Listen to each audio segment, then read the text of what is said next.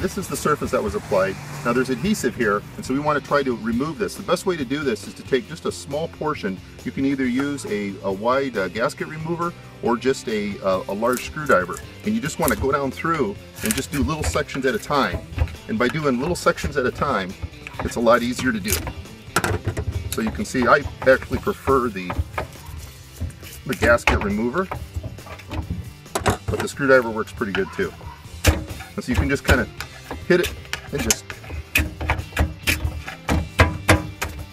We're going to remove the other side now, and you just start with going in the corner a little bit, and just start and just take a little bit at a time, maybe a 1/4 inch or so, and you'll see if you just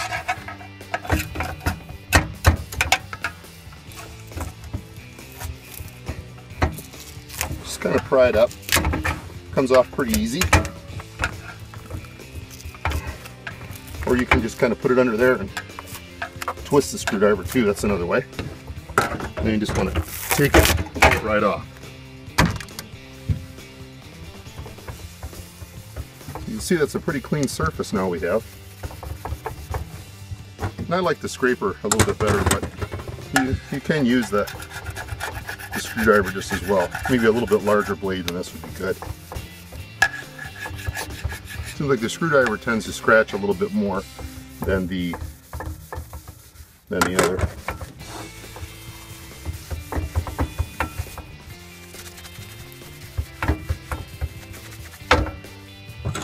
I'll use the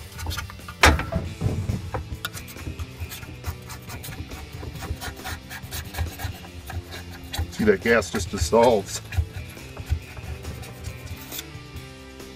that gummy stuff right off. And I'm not even leaving it on there. If you leave it on there for about 5 minutes or so and then come back and do it, a lot of times it'll come off a lot cleaner. It is important though that we have a clean, dry surface. Little bumps and irregularities due to the paint being scratched or whatever is not an issue.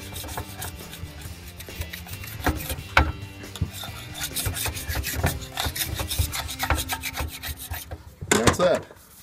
So we're all done with the adhesive material removal. Actually, I see a little bit more here. Let's make sure we get that surface clean. Alright, so we'll let that dry, and then we'll use a little bit of 120 grit emery cloth to scuff the surface lightly, and then use rubbing alcohol, clean it up, and then apply the new GripSlip material.